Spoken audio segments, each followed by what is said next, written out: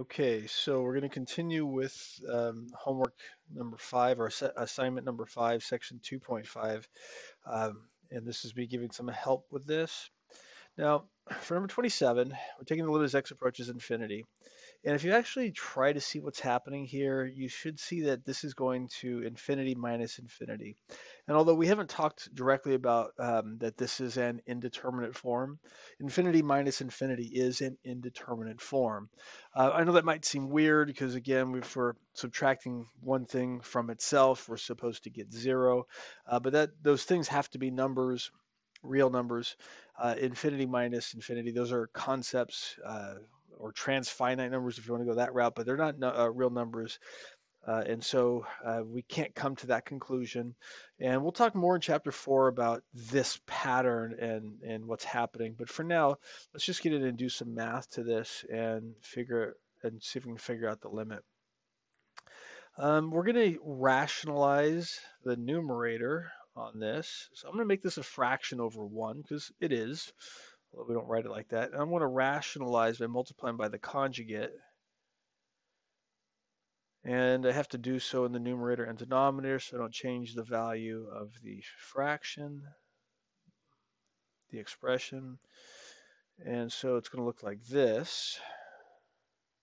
And then when I multiply the numerator out, remember we get our difference of squares pattern here. So I'm going to end up with 9x squared plus x, because when I square that square root, they'll cancel.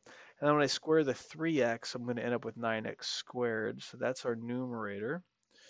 And the denominator is going to be just that conjugate that we used, like this. Obviously, the 9x squareds are going to cancel here. And I'm going to give just a bit more help and then refer you back to your notes to complete this one here. When I rewrite this, this should look like an example that we had in our notes. And to remember or to remind you here, this is an example where we divided by the square root of x squared so that we can get into the denominator, the square root in the denominator in the example in our notes. And we're going to use that here so we can get into this part as well.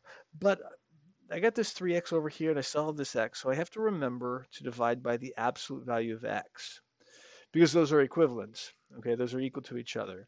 So when you do this, you're going to divide the x in the numerator by the absolute value of x. You'll divide the 3x by the absolute value of x. You'll divide the square root of 9x squared plus x by the square root of x squared, and then follow what we did in our notes for the last couple of examples from, that had that in this section. And you should be able to get to the end. If not, come and see me in office hours or something, and I will give you some more assistance.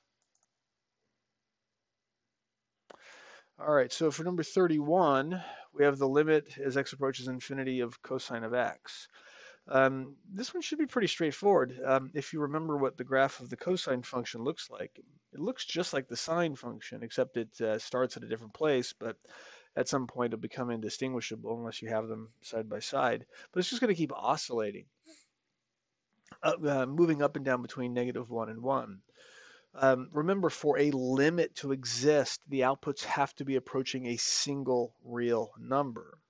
But as x gets larger and larger, this never settles down to be a single real number. It's going to continually change, like I said, oscillating between -1 and 1. So you just have to describe that for me and tell me what's happening.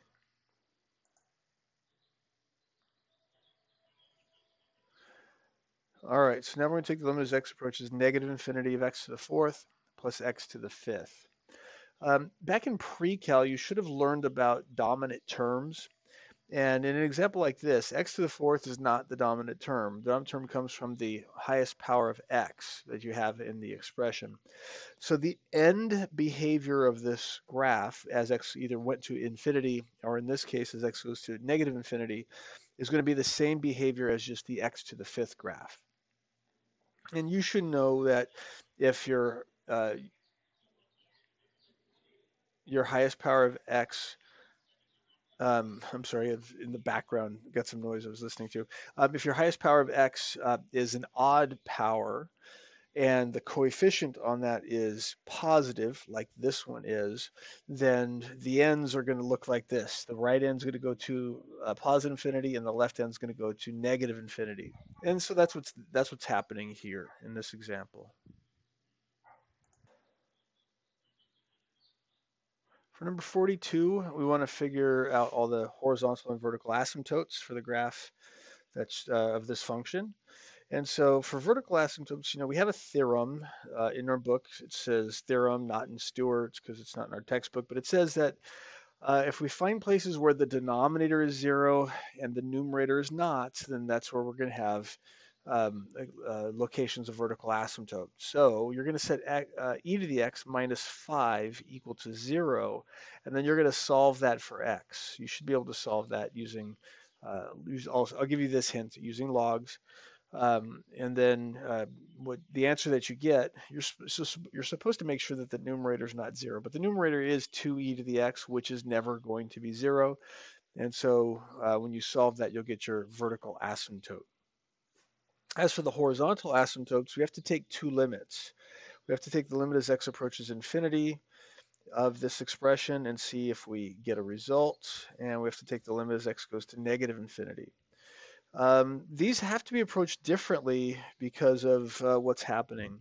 As x goes to infinity, the numerator is going to go off to infinity, and so is the denominator. So we'll do this technique of dividing by the dominant term from the denominator. We're going to divide by e to the x, like this. And of course, the e to the x's here and here are going to cancel. This one's going to leave a 1. And then this one's going to go to 0, and I'll let you do the rest. Now, as x goes to negative infinity, you want to think about this one a little bit differently.